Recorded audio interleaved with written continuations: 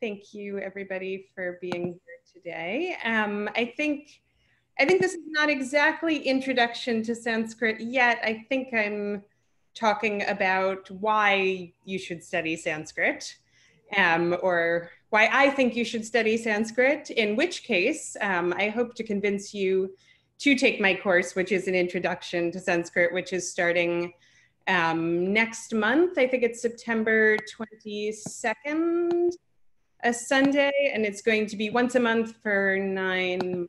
So I hope to convince you that that's a good idea. So,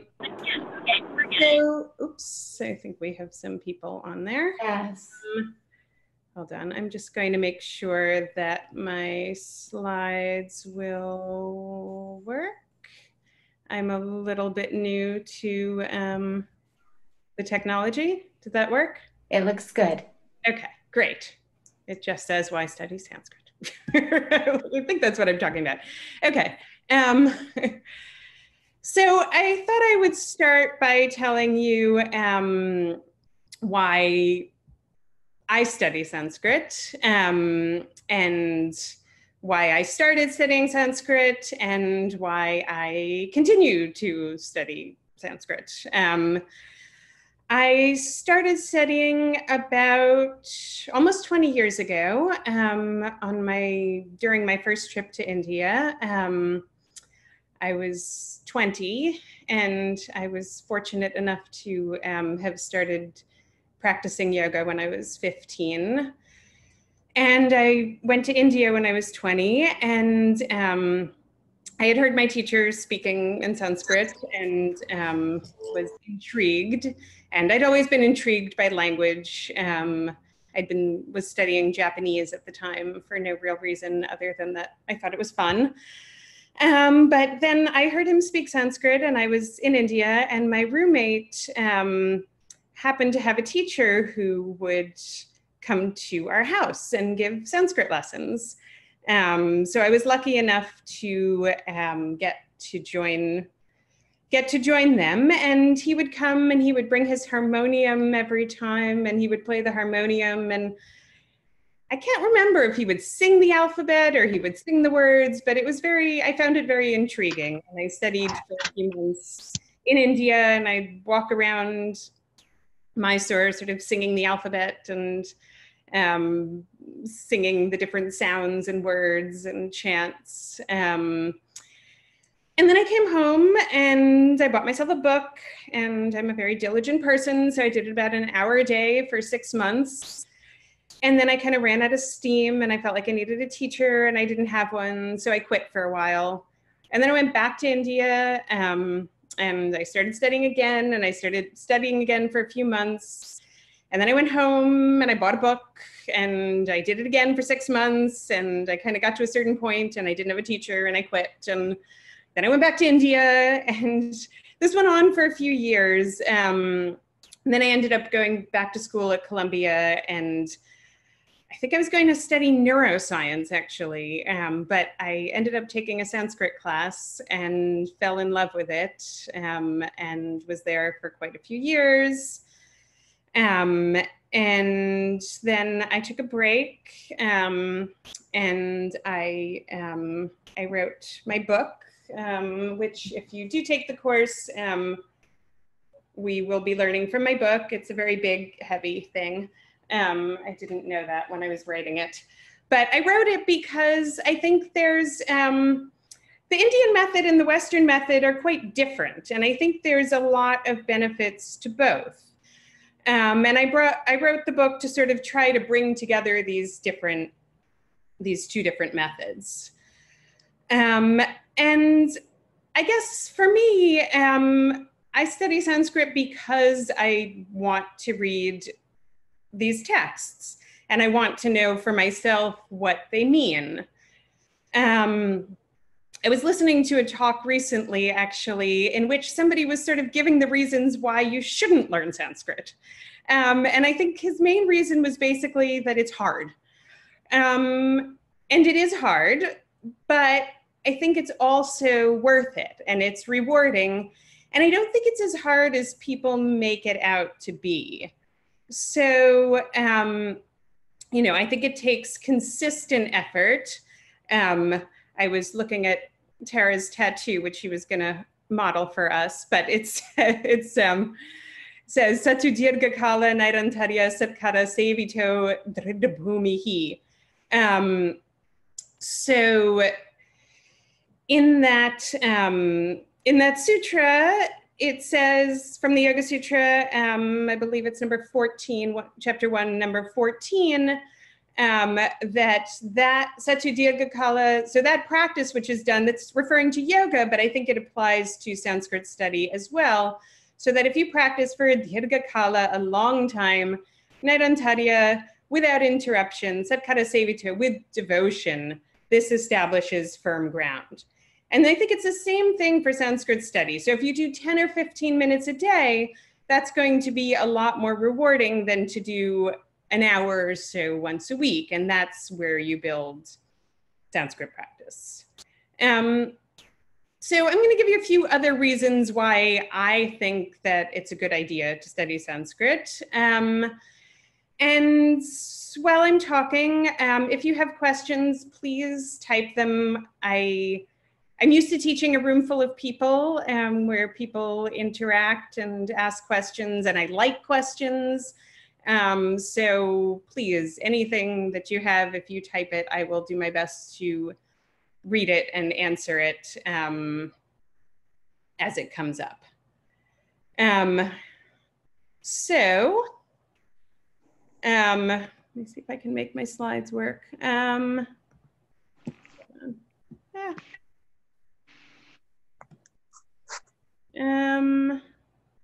can't seem to make my slides go to the next slide. Sorry, I am new to the technology. Okay. Oh, there it is. There you go. Yep. So here are just some reasons that I think would be a good idea to study Sanskrit. The first one being, obviously, to be able to read texts. And I guess, you know, this would be, you obviously won't necessarily all be able to read and translate fully, and that may not be your goal, but I do think it's a good idea to be able to at least look at a text and look at a translation and have some relationship to it, particularly if you are a yoga practitioner, if you have some interest in India and Sanskrit for whatever reason,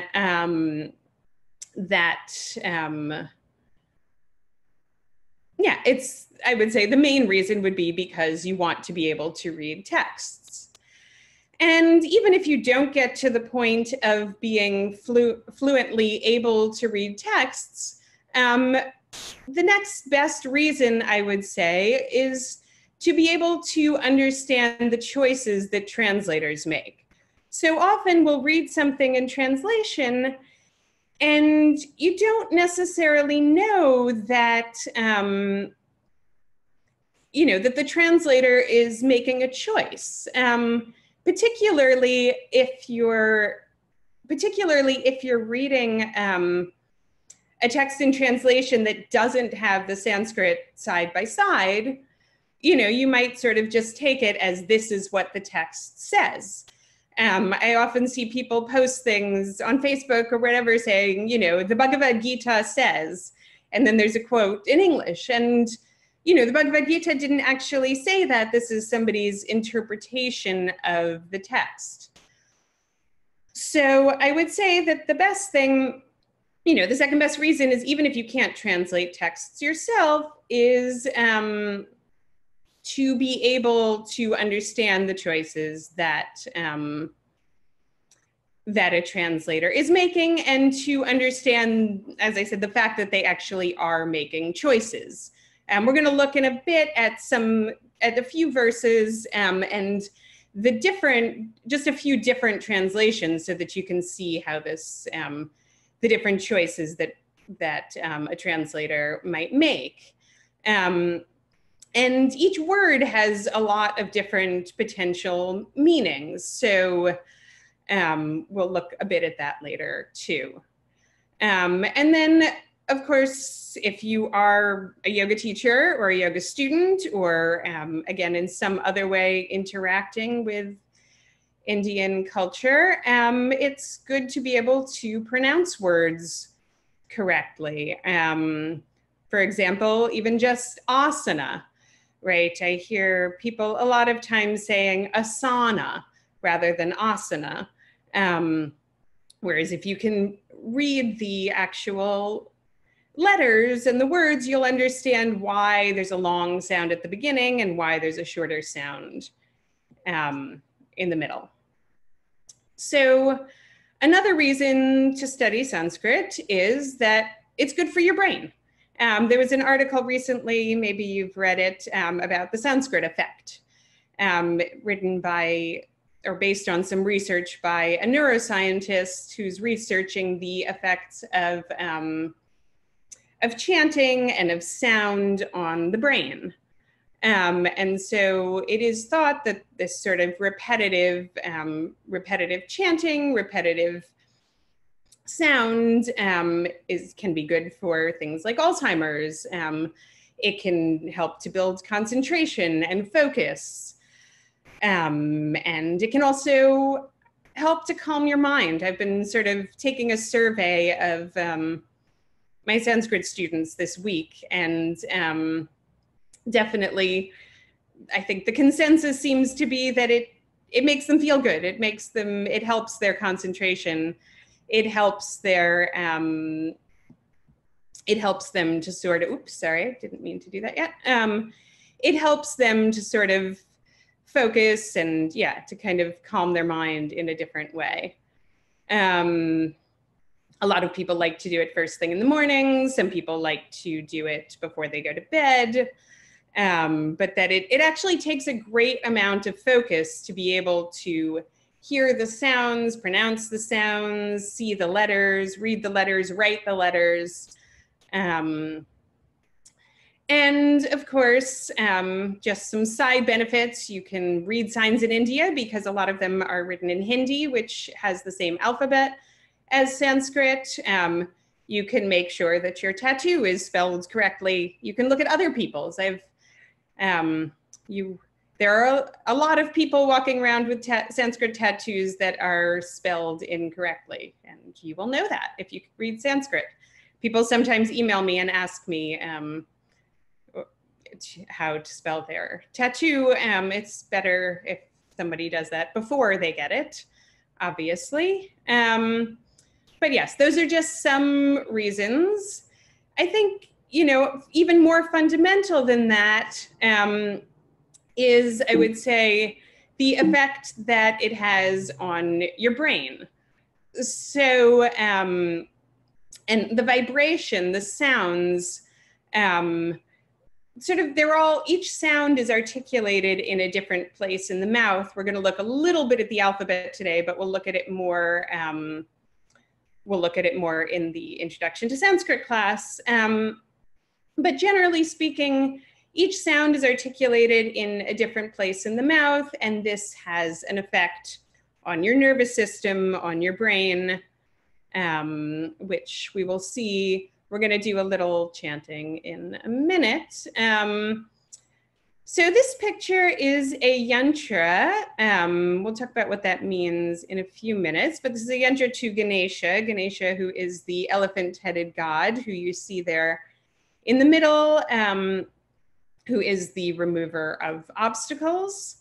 And you'll see around him, he's in the middle of a 4-petaled lotus, which have little Sanskrit syllables, vam at the top, and then sum on the left and shum on the right. And it's a little hard to see what's written on the bottom, but I think it probably says yum.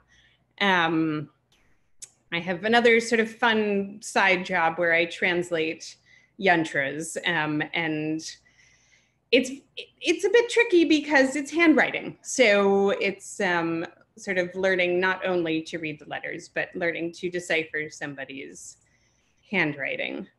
So here's a yantra to Ganesha. This is iconic because it has a picture of him in the middle. Sometimes you would just get Om Ganeshaya Namaha in the middle, salutations to Ganesha, rather than an actual picture. Oops, sorry, there we go. Here is another yantra to Ganesha. This one has little mantras all over it. You can see he's a little bit different looking here. But again, there's little mantras written, and often you use the picture to as a sort of focus for chanting mantras. So I want to start with a mantra to Ganesha. And Ganesha, on top of being the remover of obstacles, is considered, because of this, to be the god of beginnings. So we always chant to him at the beginning. So what I'd like to do is, I'm going to chant it first, and then I'm going to chant it again, and I would like to invite you to chant with me. We've decided that it would probably be problematic. I would like you all to unmute yourselves and chant together, but I think because of background noise and time delay, that's probably a bit problematic, but I would like to invite you the second time I chant to chant with me. So always when you chant, it's a good idea to sit up straight, because, and also just when you're reading Sanskrit or doing your Sanskrit homework, just because your spine is a channel for the sound and the vibration. So again, I'll chant it first and then you can chant with me.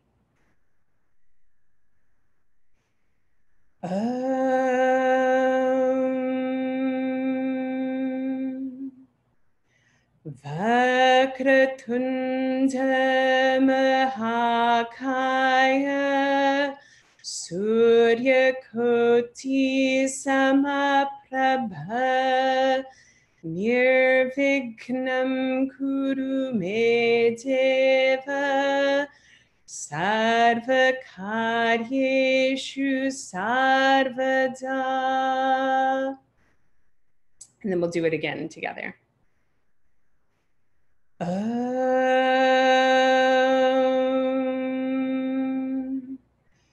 Vakratunda Mahakaya Surya Koti Samaprabha Nirvignam Kuru Me Deva Sarvakaryeshu Sarvada.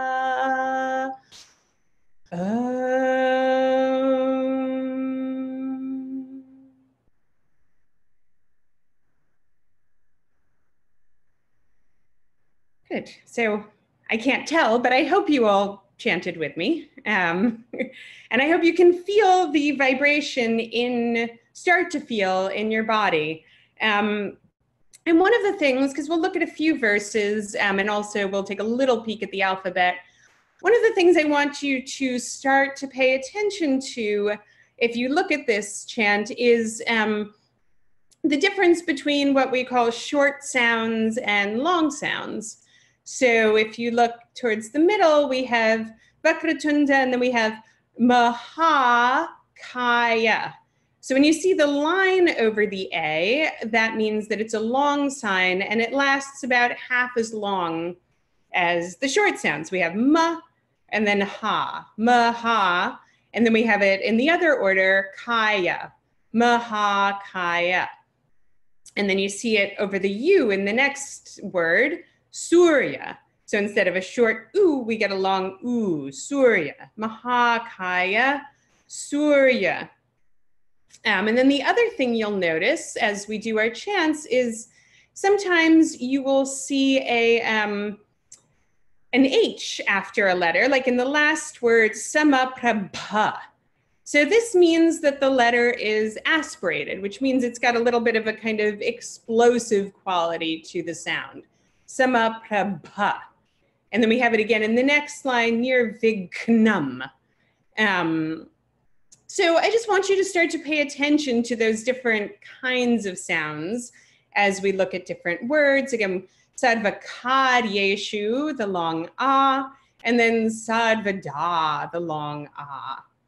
And this means these words are all in what we call the vocative case, which means, or most of the words are, which means invoking. So, oh Deva, oh God, oh Ganesha, who has a Vakratunda, who has a curved trunk, who has a Mahakaya, great body or great stature, Suryakoti Samaprabha, whose brilliance, whose Prabha is equal to a Koti, 10 million Suryas, 10 million suns. Nirvignam, Kurume Deva, make me, Kurume, make me Nirvignam. Vigna means opposite, obstacle, and nirvigna means without obstacles.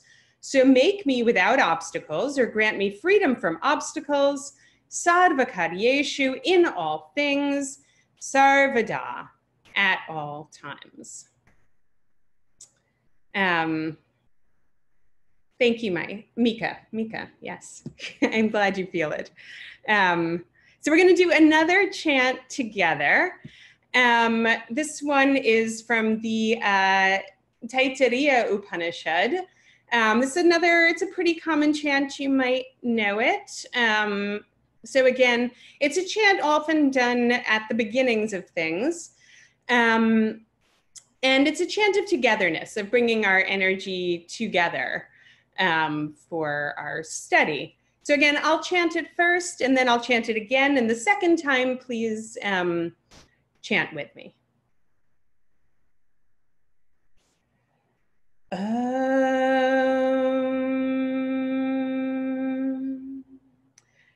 Sahana vavatu, sahanau bhunaktu, sahaviryam karavavahai, Tejasvi navadhitamastu, mavid vishavahai,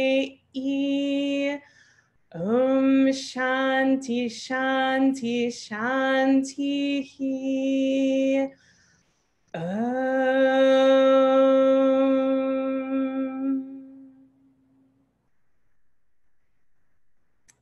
And one more time, we'll do it together.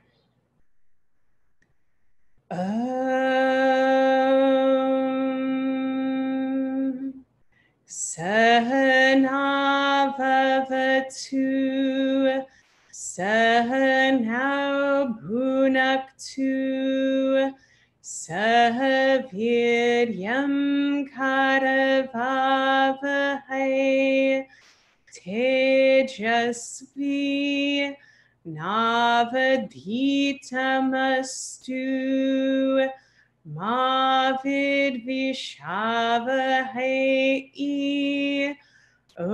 shanti shanti shanti.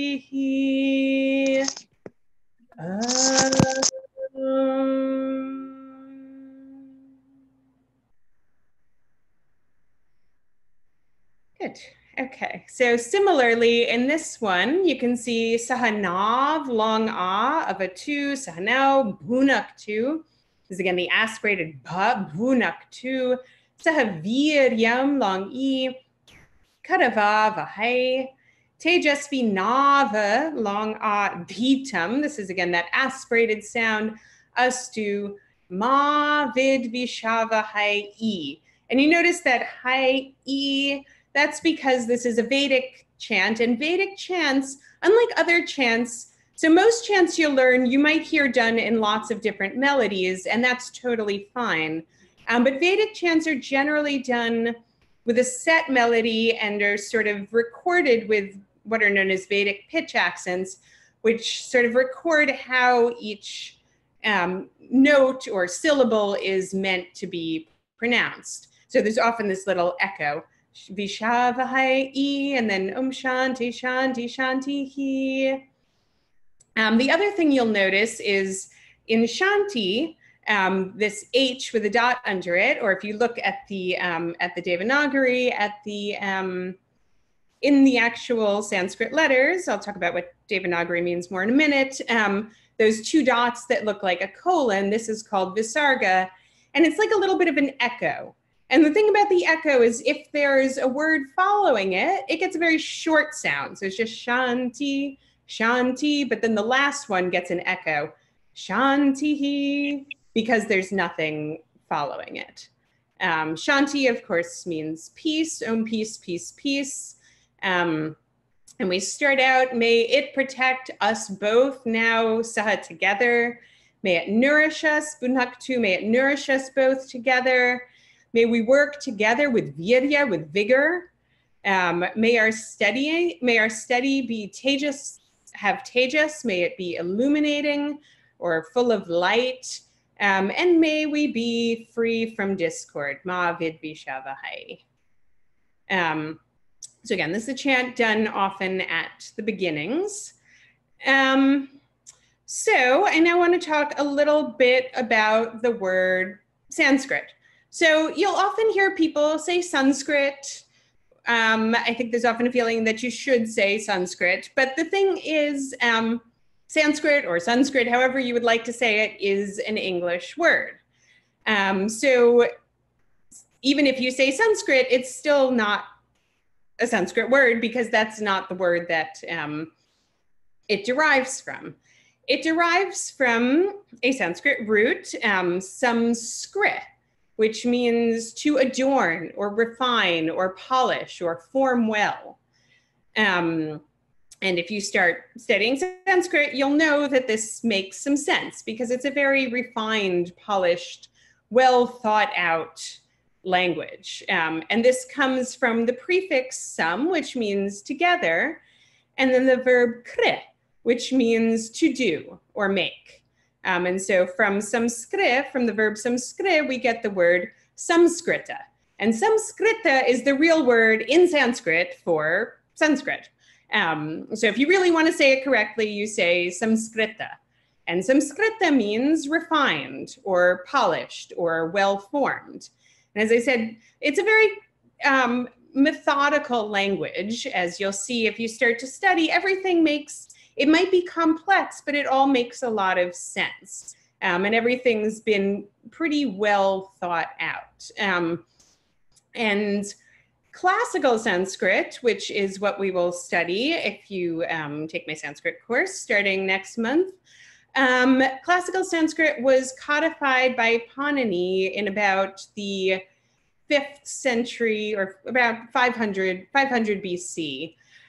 In his text, which is called the Ashtadhyayi, Ashta like in Ashtanga, Ashta means 8, Ashtadhyayi means the 8 chapters.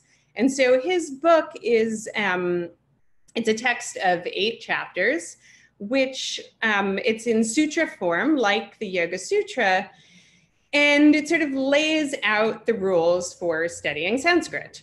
Now, it's a quite difficult text because it's not even really written in Sanskrit. It's written in this sort of meta language, you could say. It's almost like math. It's like a sort of scientific language that codifies the different rules. So even if you learn Sanskrit, you can't necessarily pick up Panini's grammar and learn it. However, you will learn the rules that he laid down then.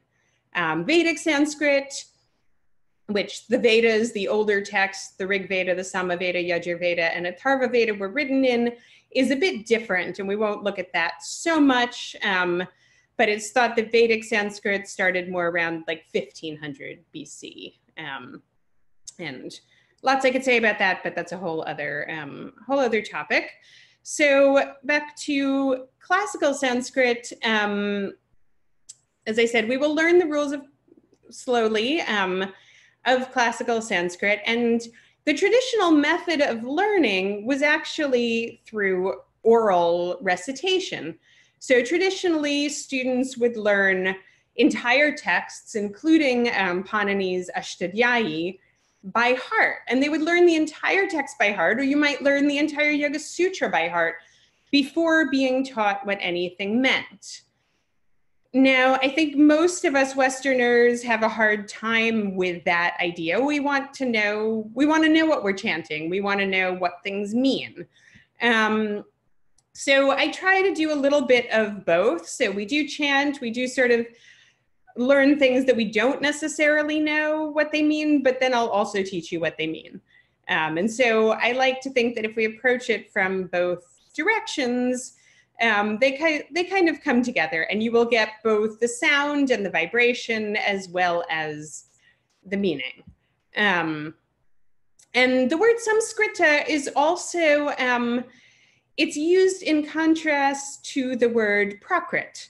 The word Prakrit means natural, and it's the word given for the sort of more spoken languages, that languages like Hindi and other sort of more modern languages evolved out of. And Prakrit or Prakrita languages are less refined. They're more natural. It means that they're much more easily spoken. So even somebody who would consider themselves a Sanskritist, and even somebody who might speak in Sanskrit, and there aren't very many people who do that, but there are a few, even them, if they wanted to say, you know, can you please go to the store and get me some milk, they would probably use whatever the local language is. And that's what the Prakrit sort of evolved to do, is sort of for more generic speech, whereas Sanskrit is kind of considered more of a refined language, a literary language, a religious language, a spiritual language. And from this root samskrit, you'll see also on the bottom, we get the word samskara, which you might also know. Samskara is the word for a mental impression. So you might have a samskara, you know, if you hear the sounds of Sanskrit and you think, oh, this sounds familiar, that's a samskara. It's like some previous impression that's been made on your brain. And it means also refining or perfection or impression. So here is perhaps the most familiar sound or syllable in Sanskrit, the syllable Om. And it's sort of, the syllable itself is kind of a combination of 3 letters. We have something that sort of resembles the letter A on the left. We have something that sort of resembles a shorthand for the letter U on the right. And we have a little sort of symbol up top. And so even though it's generally written Om, the O sound, as we'll see in a minute when we get to the alphabet, actually combines the and the U sounds, and you get Om. Here is another sort of hand-drawn yantra of Om. Most of these are actually sideways. The one on the right is straight up. The other ones, you can see the little circle with the dot is sideways. As I think I said before, I have this job translating yantras. I have a friend who collects them. And you'll see that inside of this yantra are some mantras. Again, written in Devanagari script. So just to show you some variations, this is that same syllable Om, it's just a different kind of handwritten version. Here is, if you look closely at this is another yantra, and it just says over and over and over again, Rama, Rama, Rama, Rama, Rama, Rama, Rama, Rama. Which if you study even a little bit of Sanskrit, you will be able to read this because it's pretty simple and it's the same thing over and over and over and over again, which is how mantras are meant to be repeated through japa, which means recitation or repetition. Just showing you a few pretty pictures. This one also has, this is known as a magic square in English. It also has lots of different mantras inside, and these are just syllables. And the word for syllable in Sanskrit is akshara, which literally means, kshara means perishable, akshara. So if you stick an at the beginning of anything, it negates it. So like himsa is violence, ahimsa, non-violence. Akshara means imperishable. And imperishable is the word for any syllable. And it's thought that all of the sounds of the Sanskrit language are imperishable, are primordial, which is why mantras take on this power. Here's another yantra. This one is a depiction, I couldn't fit the whole thing on here, but of a few of the chakras with little pictures, again, with the seed syllables in the middle. Here is a mandala. This one mostly has numbers, different numbers inside of it. So geometric shapes are often used. Mandala means circle. Geometric shapes are often used with yantras, with mantras inside. And so here's another verse for you. And this is from the Garanda Samhita, which is a much more recent text. And this one, I think, gives a good reason for studying Sanskrit. But again, let's chant it first. So again, I will chant it first. And then the second time, please chant with me. Abhyasat karivarnanam yatha shastrani budhayet tatha yogam samasadya tattva jnanam cha labhyate. And together. Abhyasat karivarnanam yatha shastrani budhayet tatha yogam samasadya tattva jnanam cha labhyate. So again, you'll notice the long sounds, abhyasat, which means from practice. Abhyasa, you might know the word abhyasa. Abhyasa means practice or repeated practice.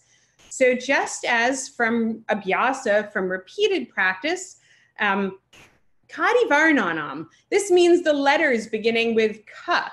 Ka, as we'll see in a minute, is actually the first consonant of the alphabet. So just as from the repeated study of the letters beginning with ka or the alphabet, one may come to know, bodhayet, come to understand, shastras, sacred texts or teachings of wisdom, tata, so too in that way, by means of yoga, one may attain jnana, one may attain knowledge of tattva, of the real truth. Again, jnanam, you'll notice the long ah, bodhayet, labhyate, there's again that aspirated sound. And I like to sort of take this verse in reverse. So if you because probably more of you are yoga practitioners than Sanskritists at this point. So if you look at the second line first, so by means of yoga, one may attain knowledge of the real truth. So too in that way, from repeated study of the alphabet, one may come to understand teachings of wisdom. And these teachings of wisdom, the yoga philosophy and the yoga texts will hopefully add new depth of meaning and enrich your yoga practice, which is the idea that, the more you understand where the practice comes from, the more it will add to your practice if you are a yoga practitioner. So we're going to look now at the Devanagari alphabet. So Sanskrit is generally written in Devanagari. Nagari actually means city and Deva means God. So it literally means city of the gods. And this has been the traditional script for many years. It sort of evolved towards the beginning of the Common Era. And it became more standardized, of course, with the advent of printing. But I should say, Sanskrit can be written in any script. So if you're traveling around India looking at manuscripts, which I'm going to do soon. If you are in Karnataka, for example, you might find a Sanskrit text written in Kannada, which is the local language. Or you could find one written in Hindi, or you could find one written in Tamil, or it can be written in lots of different scripts as long as the sounds are preserved. So we're going to look at the alphabet in a moment, but I should say also, you'll see here the, we have the Devanagari letters, and then we also have next to it the transliteration. So the transliteration scheme that we're using here is what is known as IAST, I-A-S-T, which is the International Alphabet for Sanskrit Transliteration, I think. And it's been the academic standard since the late 1800s. And it's useful to learn it in this format. You'll see other formats in different texts. However, because this is the standard, if you learn it, most texts these days, there's a big movement towards it, towards typing in and making e-texts of as many texts as possible. And these texts then become searchable, which is really fun if you're looking for particular words. So if you're looking for yoga, or if you're looking for karma, or whatever you're looking for, you can type it in and you can search it. And if you know how to type it in correctly, it will tell you where in the text this appears for all texts that have been codified. So there are 49 letters in the alphabet. There are a couple of add-on sounds. There's one sound that I actually don't give you here. People always ask, I have a different number in my alphabet than I actually say. I'll tell you what that is in a minute. But we will look first together. Again, we're just going to look at the alphabet briefly because I will go into it in a lot more detail if you take my Intro to Sanskrit class, which I hope you will. So just taking a look first at the vowels, which are called svara. So again, as I mentioned a few minutes ago, these, the vowels, the first vowels are made up of a short sound followed by a long sound. So our first sound is the letter A, and then the long sound is ah. And these first sounds are articulated in the throat, in the back of the mouth. So we get ah, and you're welcome to say it along with me at home, ah.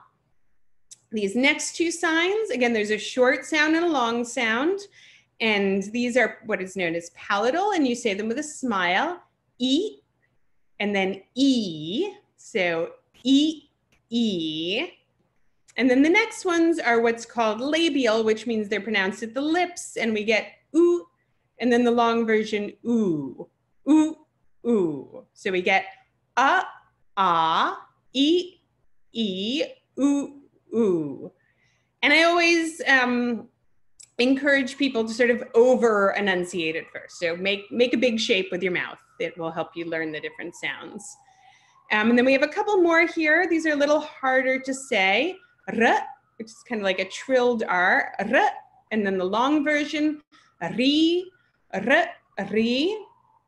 And then there's one more sound, one more vowel, which is not used very often. It's used in about one word actually, and it is lara, lara. And the sort of the extra vowel that I was alluding to before that makes it 49 letters instead of 48 is a long version of lara, which is lari. I don't include it because it's actually never used. The grammarians sort of just invented it for symmetry, which they do sometimes, but you will never see it. So far we have e, oo, ri, lara. And then we have these next sounds, which are what are kind of known as, they're sort of like diphthongs, which means they put two letters together. So the first two put and e together. So if you roll from the to the e, you get a, A, and then you can also get I. So we get A, I, and then these next two go from the back of the throat, the to the lips, oo, O. And this, as I was saying before, is how we get om, and why you'll sometimes see om written A-U-M, is that the letter O actually consists of an and an oo, O. And then we can also get ow, again, moving from the back of the throat to the lips, ow. And then we have these two little special sounds that add on. The first is called an anusvara, which is a little dot, and you can stick it on top of anything, but here we have it on an so we get and then our next letter is what's known as a visarga. I mentioned this before. This is the H with the dot, or the little thing that looks like a colon, which makes an echo kind of a sound. So here we get but you could have it like we had on shanti, shantihi. So we have So all the vowels together, e, u, r, ri, lr. A, I, O, ow, So now we will move on to the consonants. Again, I'm just going to go through it pretty quickly today because we're not really learning it. I just want to give you a sense of the different sounds. So our first line here is what's known as guttural. Guttural is like the and the which means it's pronounced at the back of the throat. Our first two sounds, well, I should say the first one is ka, and then the second one you'll see with the H and the transliteration, this is the aspirated version that I was saying that has a bit of an explosive sound. So this is ka. So we have ka, ka, ka, ka. Similarly, same spot in the throat, we get ga, and then ga, the aspirated version, and then we have a nasal. So the fifth column is always a nasal, which is nga. So we have ka, ka, ga, ga, nga. This is the nga in Ashtanga, the 8 limbs or parts. Our second line is palatal. Palatal is like the E and the E that we learned before. And so it's pronounced with a smile. So we have cha, and then the aspirated version with the H, cha, and then ja, and ja, the aspirated version, and then our nasal, nya. Cha, cha, ja, ja, nya. And then we have what are known as retroflex sounds. So retroflex means the tongue is behind the teeth. This is like the r. So we get ta, and then the aspirated ta, and then da, and da, and the nasal na. Now notice here, this is really important in the transliteration, there is a dot under the consonant. And this is how you know that it's this retroflex letter, tongue behind the teeth, ta, ta, da, da, na. And then turning to the dental. So dental looks the same in English, but it doesn't have the dot underneath. You'll notice the Sanskrit, the Devanagari looks quite different. This is the tongue between the teeth. So we get ta, and then aspirated ta, and then da, da, and the nasal na. So ta, ta, da, da, na. And then moving to the lips, labial, we get pa, pa, aspirated, ba, ba, and then ma. So this is like the oo at the lips. Pa, pa, ba, ba, ma. So the whole, all the consonants, I'll just say them one more time. Ka, ka, ga, ga, nga. Cha, cha, ja, ja, nya. Ta, ta, da, da, na. Ta, ta, da, da, na.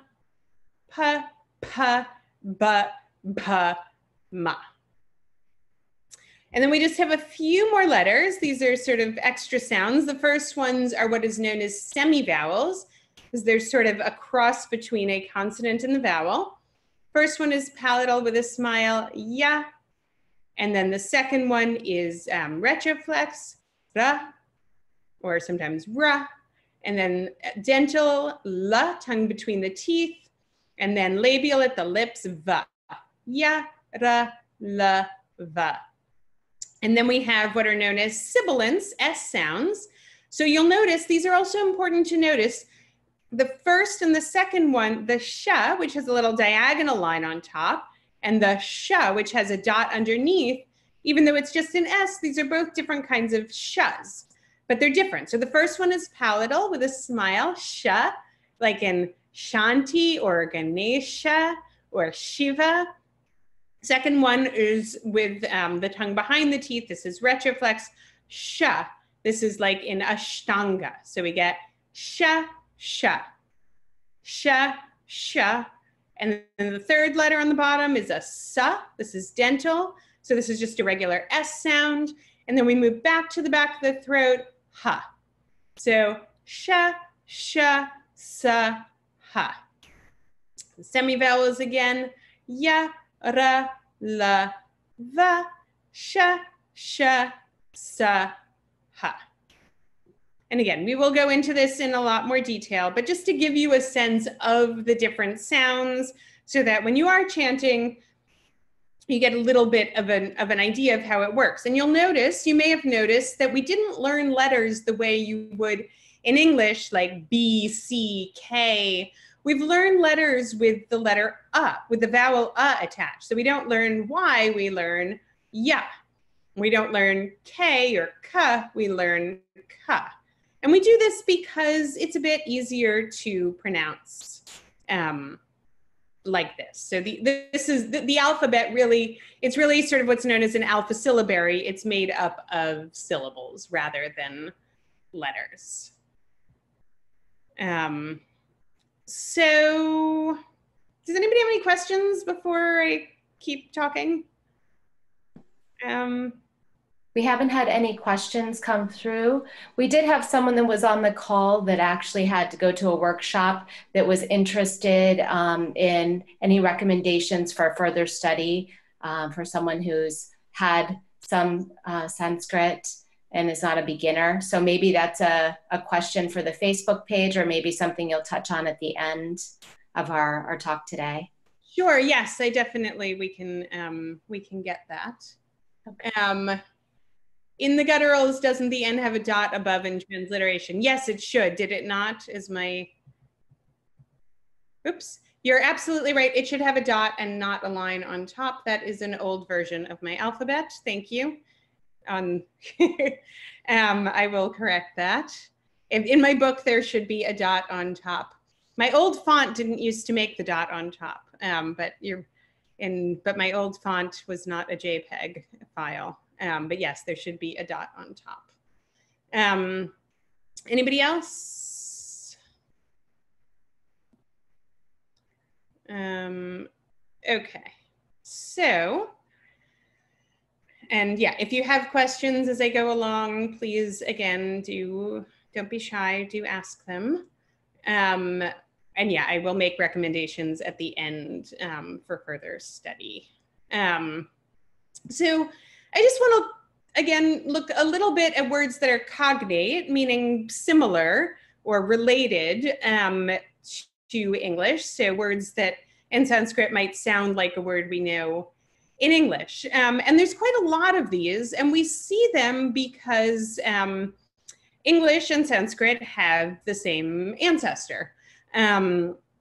So the ancestor of Sanskrit is considered an Indo-European language, which comes from this sort of what they call Proto-Indo-European, which is basically a reimagined, it's like reimagining backwards what this language looks like, which gave birth to English, to Latin, to Greek, to most of the Romance languages, to lots of other languages. So you'll see a lot of similarities because they have the same ancestral language. So learning Sanskrit will also help you with your English and maybe other languages. So just some common words. In Sanskrit, we have matra. Notice the long ah, and then this was our vowel r with the dot under it, matra. which is mother. Similarly, like mater, right? In lots of languages, in Latin, lots of languages have similar words for mother. And similarly, patre, father, or pater, bratre, brother, svasre. Again, all of these end with the R with the dot under it, which is the vowel R. Takes a little getting used to that an R can be a vowel, but that's what this is. When you see the R with the dot in it, under it, it means the vowel re. And this is the same, I don't have it up on the screen, but like in the name Krishna, you'll often see Krishna spelled as Krishna. But in Sanskrit, you would write it as K, R with the dot under it, S with the dot under it, N with the dot under it, and then A. So all of those extra letters are added so that we can pronounce it in English, but actually it's just a vowel R. So that R with the dot under it is pronounced sort of like an R-I, re, Krishna, or svasra, or duhitra, which is daughter.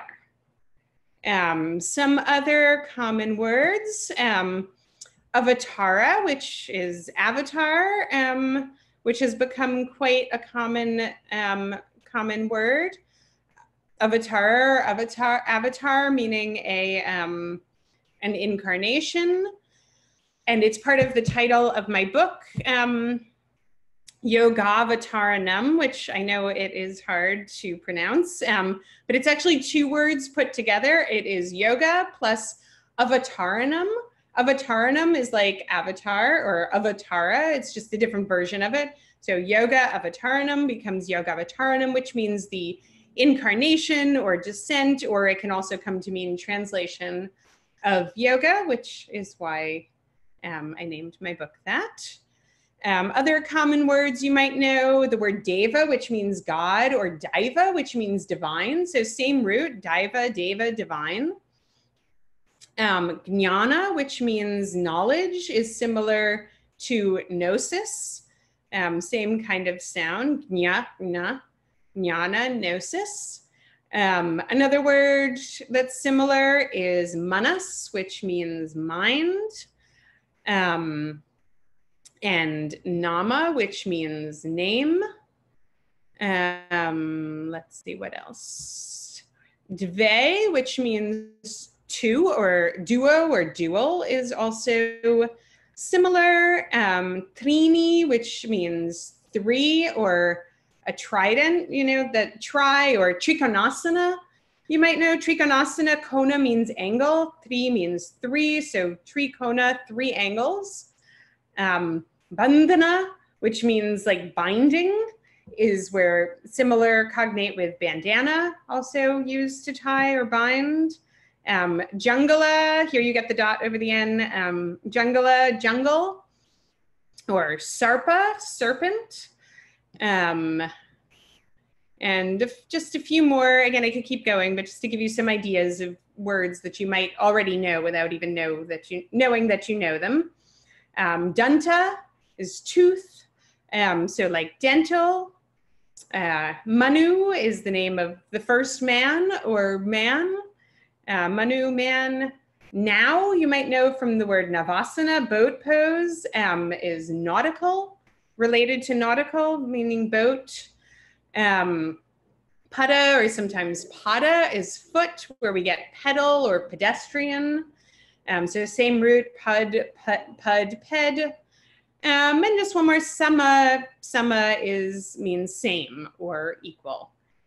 So a lot of vocabulary that you might know without even knowing that you know it. And then just a few other words you might know that have kind of become part of the English language.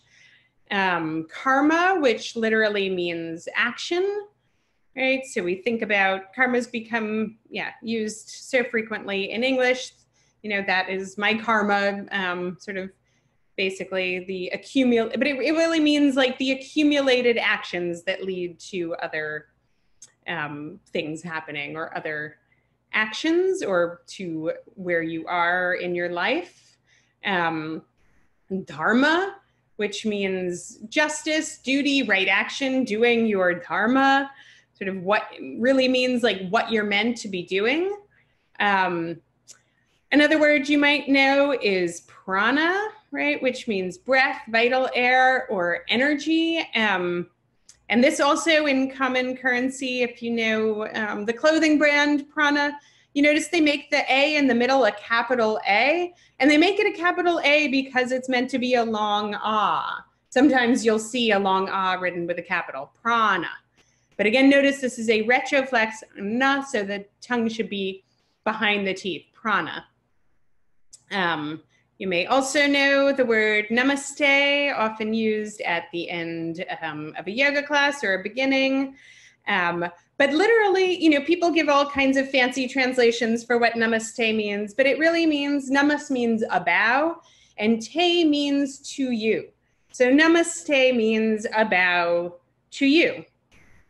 Another word you might be familiar with that you might not have thought of is the svastika, which is actually, if you've ever been to India or seen Indian art or paintings, you will see swastikas everywhere. And it's a little bit alarming often for people at first, but they're backwards in India, as opposed to what we've seen more familiarly. So they're backwards, but it literally means, svasti means auspiciousness. Su means good, asti means it is. So it's like it is good, and ka is a diminutive. So it's actually, it's meant to be originally a sign of auspiciousness. Of course, as often happens, signs can be taken and appropriated and other things, all other kinds of meaning attributed to them. But that is where the svastika comes from. And Shanti, we talked about already in the chant, Shanti meaning peace. Again, long ah, this is that S with the line over it, the sha with a smile, Shanti. Where am I? And just a few other words that you might know, especially because we've been looking at some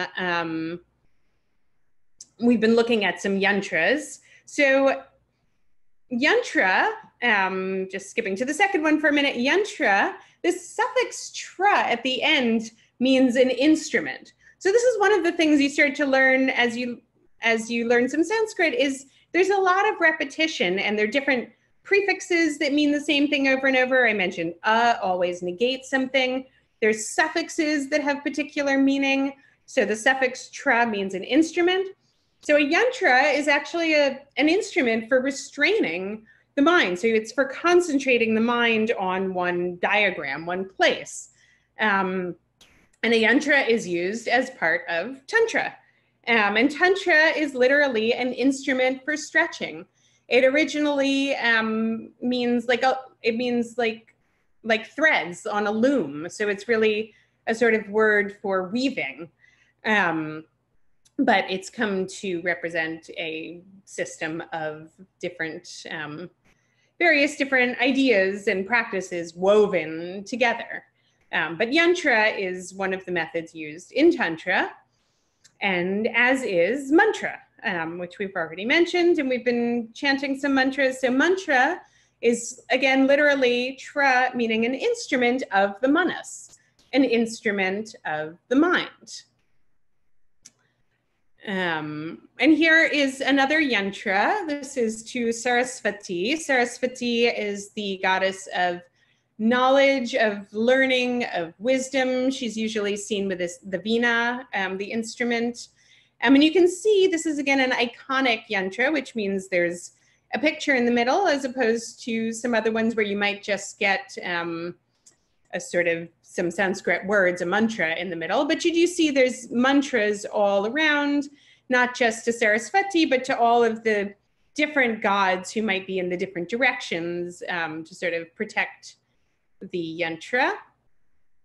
There are also, these are what are known as occult yantras, which means they can be used for lots of different purposes. Sometimes they're used medicinally. Sometimes they're used kind of as spells. So if somebody's bothering you, you can have a special yantra to make them go away. or you can have one to attract somebody. You can have a yantra for peace. They can serve all different kinds of purposes, but generally you want somebody who knows what they're doing to make you one. Here's another yantra. It's in the form of a snake. You can see it again has little mantras on it. And this is to the god of snakes. And another thing you might be familiar with, maybe not exactly in this form, is Snakes and Ladders, or you may know it as the game Chutes and Ladders, which I grew up with. But it actually comes from this Snakes and Ladders. And in this picture, it just has numbers in the different squares. I have some other ones, but the pictures aren't so great. But often you'll see written in the squares different qualities. And so it was originally used, and this is where we get it from, as a teaching game to teach people ultimately the aim of liberation and sort of teaching about morality, which is often done, right? So you see, like, yeah, if you like in Chutes and Ladders, you can go up a ladder or you can slide down a snake. And this is done in terms of often the three gunas. Guna means quality. This is another word you might know. The gunas are considered qualities of the mind. And there are three gunas. The gunas are rajas. Rajas means activity. Rajas is the feeling if you drink too much coffee, you sort of have a lot of adrenaline and you're talking too fast, and that's rajas. Rajas can be a good thing. Rajas is the thing that makes you get up in the morning and do things. So we all need a little bit of rajas. But again, you'd see, not in the diagram I just had, but in other diagrams of snakes and ladders, sometimes there'll be a little rajas square, which might send you sliding down a snake. Similarly, there might be a little tamas square. Tamas is inertia. Tamas is sort of the heavy guna. This is the quality if you've eaten too much meat and potatoes. I always think of it as like a post-Thanksgiving kind of feeling. But you need a bit of it because this is what gets you to sit still and do things, do your Sanskrit homework. Little bit of tamas is good. Again, too much of it might send you sliding down one of those snakes. As opposed to sattva, which might send you climbing up the ladder. Sattva is the guna of equilibrium and balance. And yeah, so the three gunas are sort of part of yoga philosophy, part of Sankhya, which is originally the sort of sister science of yoga philosophy. I'll talk a little bit more about the gunas in a minute. So I just want to look first at the first sutra of the Yoga Sutra, which says atta. And if you look at the first word, the first letter of the first word in Devanagari, that is the letter A, which we saw before, which is the first letter of the Devanagari alphabet. Right, so we get atta, aspirated ta, atta yoganushasanam. Atta yoganushasanam means now there is the anushasanam, there is the teaching of yoga. And the commentators go on in great length about what this means. And the idea is that it's not just now, it's not just today on this Sunday afternoon in August. It is now in this Sunday afternoon in August because it is the auspicious moment, because you are ready in this exact moment to learn. This is going to happen now. Everything in your life up until now made you ready for this very moment that there will be the teaching of yoga. The commentators also go on talking about the gunas here. And they talk about how the aim in yoga practice is first to overcome rajas. Rajas, as I mentioned, the guna of activity. So if you do practice yoga, you may notice, or you may have noticed that when you first started, you had a lot of energy, you were really excited, you wanted to do it all the time, lots of rajas. If you practice for a bit longer, you get some tamas. So I'd rather stay in bed, maybe I'll skip today, I don't want to do it. And then ultimately you want to cultivate more sattva, equilibrium. But in the Yoga Sutra, also in the Bhagavad Gita, in other yoga texts, the goal is to ultimately become nirguna, or qualityless, beyond the gunas. So that is the goal that's also implied here. Now there is the teaching of yoga where that will happen.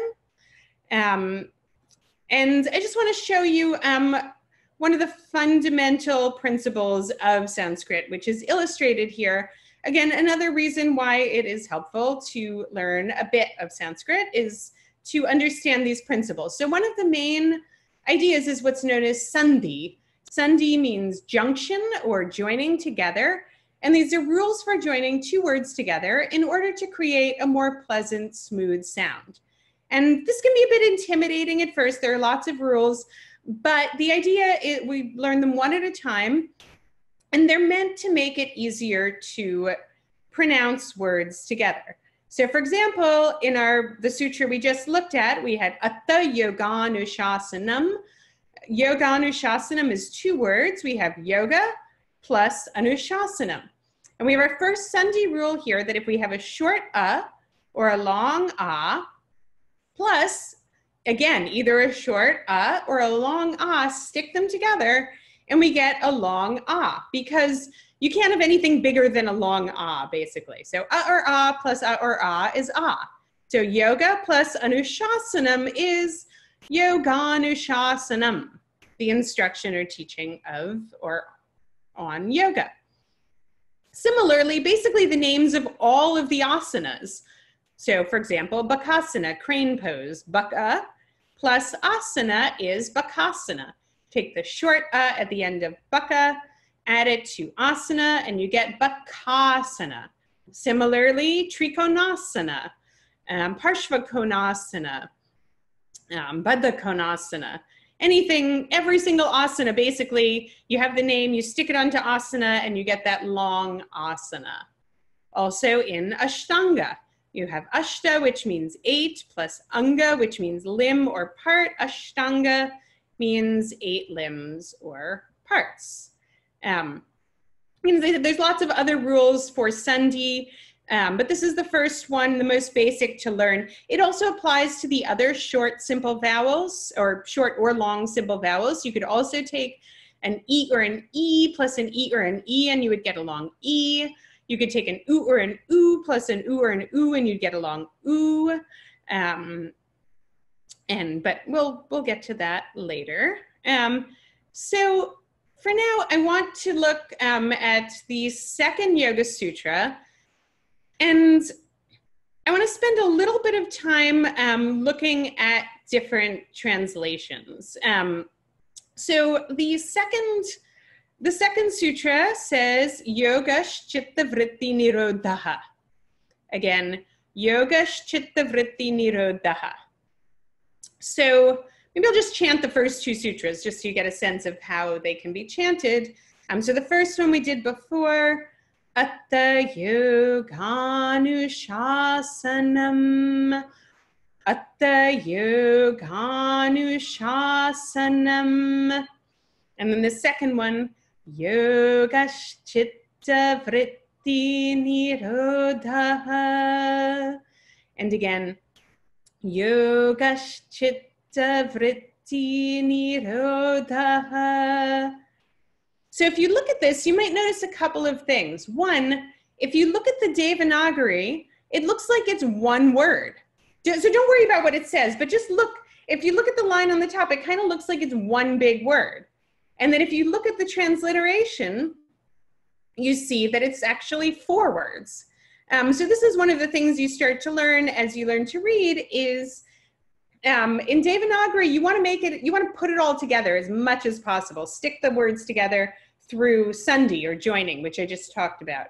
So originally, this actually is a different sandhi rule. You would have had yogaha with a visarga, yoga chitta vritti nirodhaha. But because they think it would be more pleasant to hear it this way, the visarga, the aha, becomes a sha, and we get yogash chitta vritti nirodhaha. So the other thing you'll notice in the transliteration, you may have noticed this in the verses we looked at before, is that Sometimes I leave a space, and sometimes I have dashes between the words. So when I leave a space, it means that they're two separate words. When there's dashes, it means that they are in compound. And Sanskrit loves compounds, especially in the Yoga Sutras. There are lots of long compounds. And compounds are very efficient because they stick words together. However, they don't always tell you how the different words relate to each other. You have to infer that from the context, or you have to read a commentary. The commentaries will often explain to you how the different words relate. So here we have yoga, chitta vritti nirodha. So yoga is the nirodha, is the stilling of the vrittis, of the fluctuations of the chitta, of the mind. So this is just one translation, my translation, but I just want to give you an idea of how many different possibilities we have here. So the word yoga, for example, and I'm only giving you a few definitions here. If you were to look in the dictionary, I can't remember how many it is, but it's like 70 something definitions of yoga. So these are just a few that actually apply here.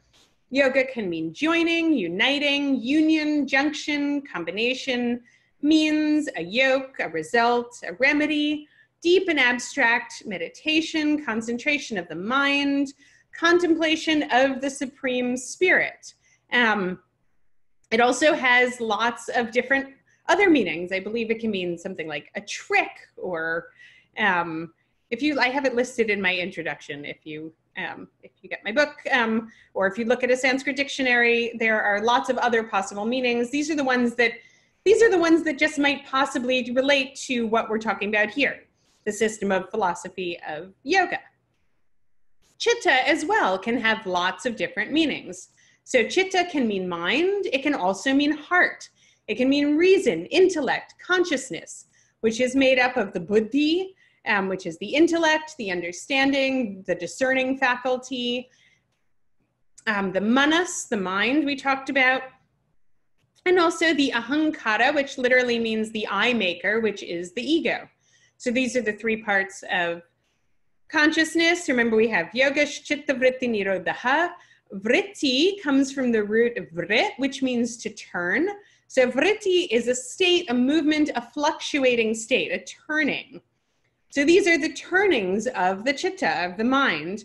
And we have the nirodha, the restraint, the stilling, the check, suppression, control, or cessation. So these are the four words that make up the second sutra of the Yoga Sutra, Yoga Chitta Vritti Nirodha. So I just want to show you a few different translations, just to give you an idea of how many choices a translator is making at any moment, which, as I said at the beginning, you often don't know this if you're just reading one translation. So for example, Barbara Stoller-Miller, this is one, I think maybe it's the Penguin edition.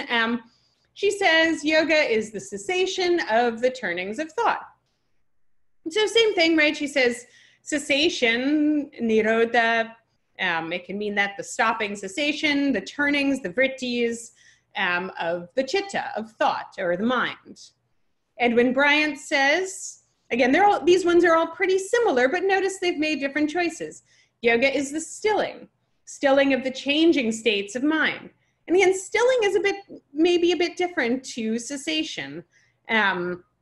B.K.S. Iyengar also says cessation. Yoga is the cessation of movements in the consciousness. Again, just slightly different choices here. Ian Witcher said, this is a little bit different. Yoga is the cessation of, and then he puts in brackets. When somebody puts some things in brackets, it means this is definitely not in the text. They're adding this. Yoga is the cessation of the misidentification with the modifications of the mind. And modifications meaning change here. But it's interesting, he's written some interesting articles, and his translation I think is quite interesting and different, because he talks about it being, it's not that your mind stops, it's that you stop identifying with the ego, with the thinker. Instead, you sort of, you allow your thoughts to be still enough that you can actually see your true self. I kind of like to think about it this way. I like to think like it's as if you turn the volume button way down on the repetitive thoughts and you turn the volume way up on your true self, your Atman. And just to give you a couple more, so Georg Fierstein says yoga is the restriction of the fluctuations of consciousness. Again, pretty similar here. And then here's one that's just totally different. Obviously, this one is a bit more interpretive, but he's still talking about the same sutra. Kofi Busia, who is a longtime Iyengar teacher and a very interesting person. He has a very interesting translation of the Yoga Sutra. I think you can find it online if you want just a totally different interpretation. He doesn't even use the word yoga. He just says wholeness. Wholeness consists of a complete grasp and command over the process of being and becoming aware. Again, totally different. This is completely not literal, but he's using it. This is his translation of the same thing. So again, those are just a few translations of the second sutra. Yoga chitta vritti nirodha. Yoga is the stilling of the fluctuations, the vrittis, the turning thoughts of the chitta, of the mind. So here, just to give you an idea of what a manuscript might look like, this is a manuscript of the text that I'm translating, the Aparakshanabhuti that I found in the library in Oxford. This is, yeah, just one manuscript. Here's a picture of another manuscript. And here's a picture of a verse from the Bhagavad Gita. And this is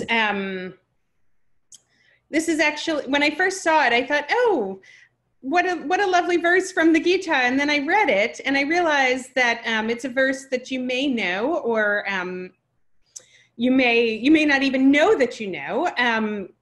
But if you know Robert Oppenheimer's, what he said after inventing the atomic bomb, he said, now I am become death. And he says, now I am become death, the destroyer of worlds, or something like that. And it comes from this verse.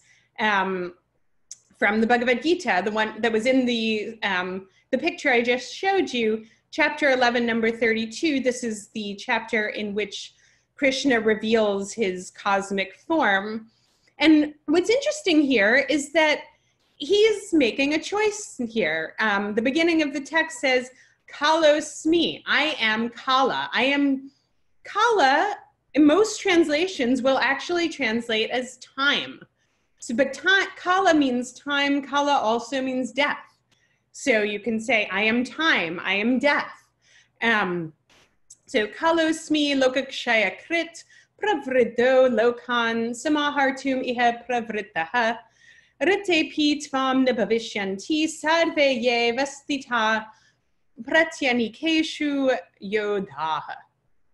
So I am time, or I am death, the powerful cause of the destruction of the world, of the loka, who has pravritta, who has arisen here to destroy, annihilate the worlds.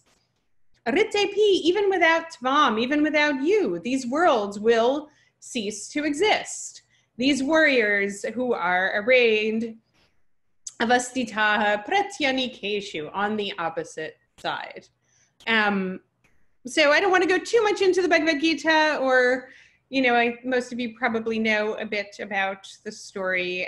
We will talk about it more as verses come up in future classes, but I just want you to be aware of how sort of popular, these Sanskrit words have become. You also may have heard Sanskrit words in Beatles songs, or Madonna, or lots of other popular songs have used Sanskrit words. So we'll now look at another maybe more pleasant verse from the Bhagavad Gita. This is Bhagavad Gita, chapter 7, verse number 1. So I'll chant this one. Maybe I'll chant it and then you can chant it as well. So we have Shri Bhagavanupācha. This just means Krishna speaks, as you'll see in a minute. Maya Sakta Manapartha Yogam Yunjanmad Ashraya Asamshayam Samagram Mam Yatagnasyasi Tachrinu. And then see if you can do it with me. Maya Sakta Manapartha Yogam Yunjanmad Ashraya Asamshayam Samagram Mam Yatagnasyasi Tachrinu. Okay, so I just want to point out one thing before we're going to look at this in different translations as well. But one thing you'll notice both in the verses we did at the beginning, the verse to Ganesha, and in most of the verses from the Bhagavad Gita, not the sutras, because those are terse forms, but in most verses we have what this kind of verse, which is known as shloka meter, or sometimes anushtub. And it means each verse is divided into 4 padas or quarters, and in this meter, each quarter has 8 syllables. So we have Maya Sakta Manapartha Yogam Yunjanmad Ashraya Asamshayam Samagram Mam Yatagnasyasi Tachrinu. So it's 8 and 8. It was the same thing in the Bhagavad Gita verse we did.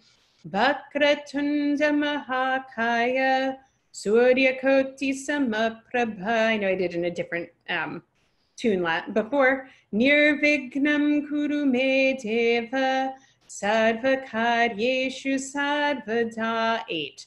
So again, it's divided into 4 quarters, 8 syllables in each quarter.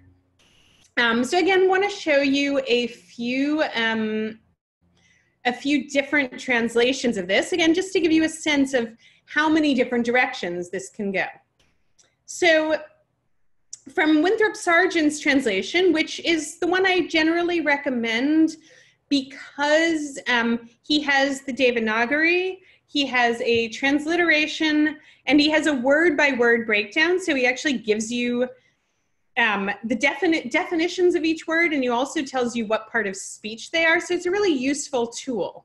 So he translates this as, the Blessed Lord spoke, with mind absorbed in me, Arjuna, practicing yoga dependent on me, you shall know me completely, without doubt. Hear that. So that's one. Here's another one from Graham Schweig's translation, which I really like. I think he has a nice line between sort of literal but also poetic. The beloved Lord said, with mind deeply attached to me, O Partha, practicing yoga with dependence on me, you shall know me completely, beyond all doubt. Hear about how this is so. Again, you can tell that it's the same thing, but it is definitely quite different. Here's another one. This one is by Nick Sutton. It's much more, it's just in sentence form. It's not even in verse form at all. The Lord said, now hear, O Partha, how you can have full knowledge of me without any doubts by attaching your mind to me and practicing yoga dedicated to me. And here is another one. Barbara Stoller Miller, we looked at her Yoga Sutra translation before. Lord Krishna, practice discipline in my protection with your mind focused on me. Arjuna, hear how you can know me completely without doubt. And again, you'll see here different choices, subtle choices, but different choices are being made here. And just a couple more. Laurie Patton, the Blessed One, said, Son of Pratha, hear this. With your mind intent on me, join to yoga, your refuge in me. In that way, you will know me completely, without doubt. And we'll look at one more. This is kind of an older one. This one is sort of more like Shakespearean English, I would say. The Blessed One said, with mind attached to me, son of Pratha, practicing discipline. Again, note a bunch of people have translated yoga as discipline rather than yoga. Practicing disciplines with reliance on me. Without doubt, me entirely, how thou shalt know, that here. So lots of different choices being made here. And so I want to just look at one more verse from the Bhagavad Gita in different translations, and then we'll see if you, if anybody has any questions that you've been holding, we will turn to that. So here again is the second verse from chapter 7. So again, I'll chant it and then you can chant it with me. Jnanam teham savijnanam idam vakshamya sheshatah yajñatva neha bhuyonyaj Jnatavyam avashishyate. And again together. Jnanam teham savijnanam idam vakshamya sheshatah yajñatva neha bhuyonyaj Jnatavyam avashishyate. So again, notice this is in the same meter. Jnanam te hum savijnanam 8. Idam vakshamya sheshata. You don't count the visarga as one of the syllables. Yaj jnatva neha bhuyo nyaj jnatavyam avashishyate. So each one has 8 syllables. So it's basically, I will tell you, Vakshami, I'm going to tell you of knowledge, jnanam and savijnanam. Knowledge is like sort of book knowledge. Savijnanam is really more like realized knowledge. Yajñatva, having known this, one basically may come to know everything one may know everything there is to know of avashishyate without remainder. So there's nothing other than this. So again, we'll look at it in a few translations by the same people. So again, first we have Winthrop Sargent. So he says, to you I shall explain in full this knowledge, again, knowledge, jnana, along with realization, vijnana, which having been understood, nothing further remains to be known here in this world, in the world. And then our next one, Graham Schweig says, I shall explain this knowledge to you, along with realized knowledge, with nothing left unsaid, knowing which in nothing further in this world is left to be known. And then Nick Sutton, again, his is sort of more just, he doesn't really use verse form, it's just sentences. I shall explain to you in full both the jnana and the vijnana. Notice he doesn't translate them. He decides, you know what, I can't encapsulate this in English. So sometimes translators make this choice, which is why it's helpful to learn a bit of Sanskrit yourself so that you can sort of learn what these words mean. Then he says, when this is understood, there is nothing else remaining that should be known. Barbara Stoller-Miller says, I will teach you the totality of knowledge and judgment. So notice she's translated vijnana, which everybody up until now has sort of said is like embodied or realized knowledge, as judgment. That's a very different choice. If you were just reading her translation, you might have a very different sense of what that word means. And then she says, this known, nothing else in the world need to be known. You might get a sense of why I'm choosing to do this as our last verse, because after this, there won't be anything else. So just a couple more translations of it. Laurie Patton, I will explain this knowledge to you in its fullness, as well as the means of discerning it. So she translates Vijnana as the means of understanding it, basically, discerning it. Once it is known, nothing is left to be known here on earth. And then our last one in this sort of archaic English, theoretical knowledge to thee, along with practical, I shall now expound completely. Having known which, in this world, no other further thing to be known is left. So, you know, we can maybe just stop there, and there's nothing else to learn if we've learned it all, although we haven't read the beginning of the Bhagavad Gita, so maybe we've missed that. He also says, yes, what I'm now going to tell you, so I guess we haven't read that yet either. So as I said, I really wanted to give you a sense of the different varieties of translation and the things that you might miss if you just pick up a translation without having at least some relationship to the Sanskrit words, and to the idea that every Sanskrit word has a lot of potential meanings. Wendy Doniger, who's written a bunch of books, she's a Sanskritist at the University of Chicago. She makes some joke that every Sanskrit word means itself, its opposite, the name of a god. I think she's got a few others in there, something about a cow, a sexual position. You know, every word has a lot of different meanings. And so it's helpful, the more you start to be familiar with at least this idea and sort of learn how to look at words, you will have a different relationship to the text, even if you don't study, even if you don't spend years studying Sanskrit. You can have an idea of both how to pronounce the words and also how to think about them in context and how to think about translation. Does anybody have any questions? We don't have any questions in the chat box, but we could wait a few minutes and see if anyone has anything.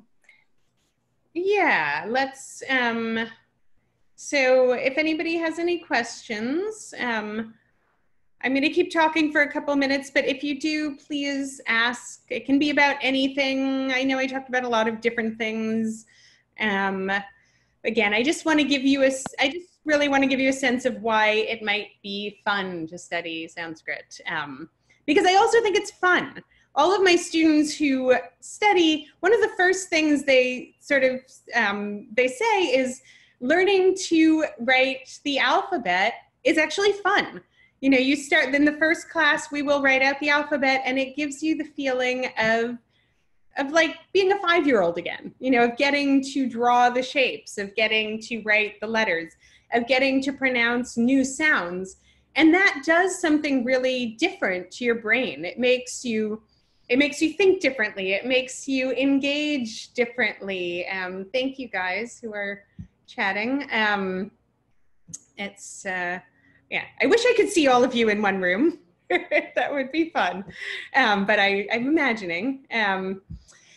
And yeah, so you learning to write, learning to hear the sounds, learning to say the sounds, learning to engage with the different words, learning to identify words that you see as words that you actually know, and then the different things that may do to your brain, because it makes you sort of think differently. Again, if anybody has any questions, please do ask. As I said, this is my book. We will be learning from it, Yoga Vataranam, the translation of yoga. You will need to get my book if you take the course, because we will be learning from it. You can get it on Amazon. Make sure I think it's what's up there, but if you get it, make sure you get the first edition.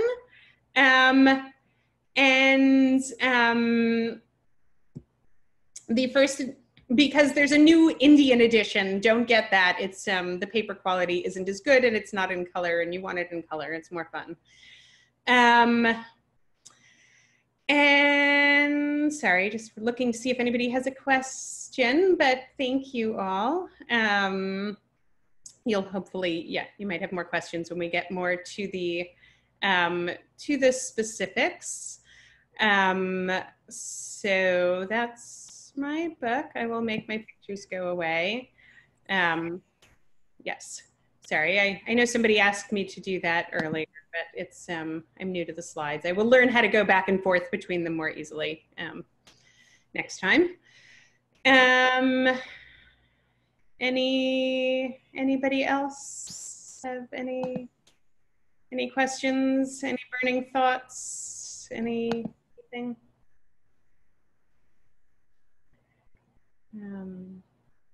Don't be shy.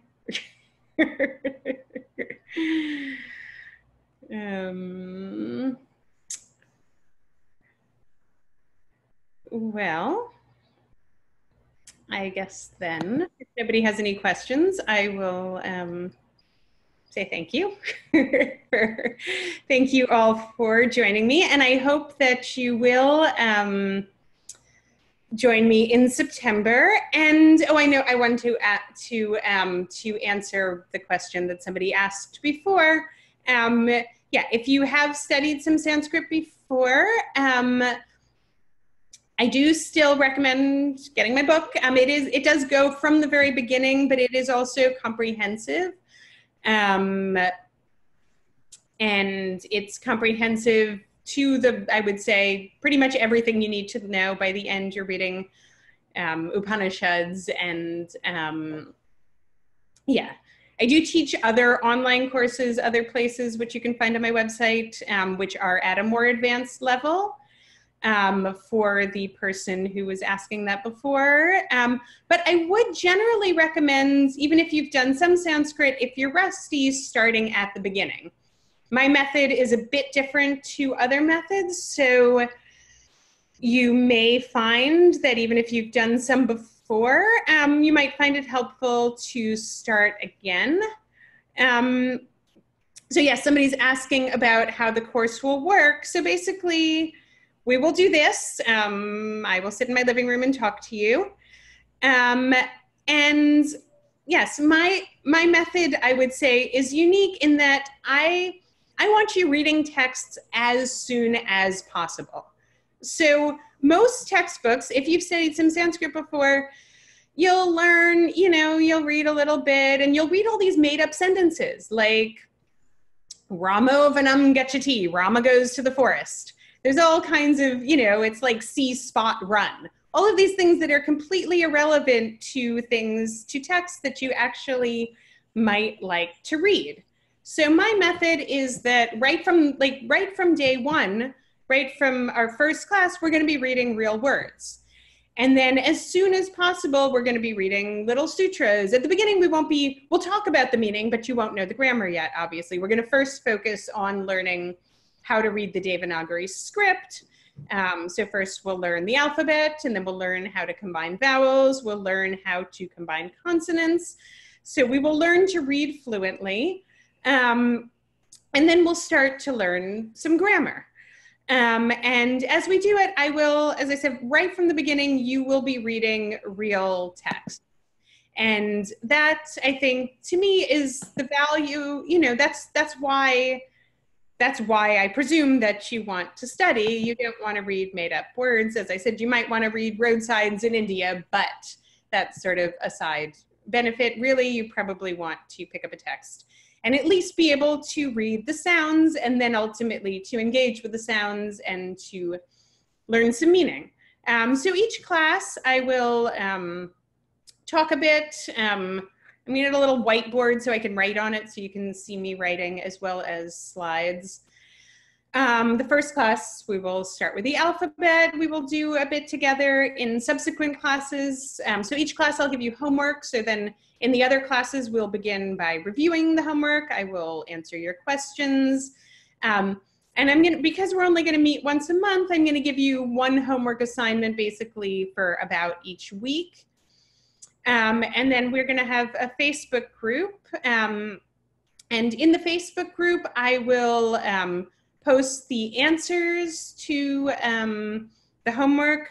I will also, if you have any questions, I can answer them in the Facebook group. But in the actual lesson itself, we will work a lot on pronunciation. So even though I can't see you, I'm going to do what I did today, which is I will say something and I will have you hopefully talk back to me and repeat it, even if I can't hear you.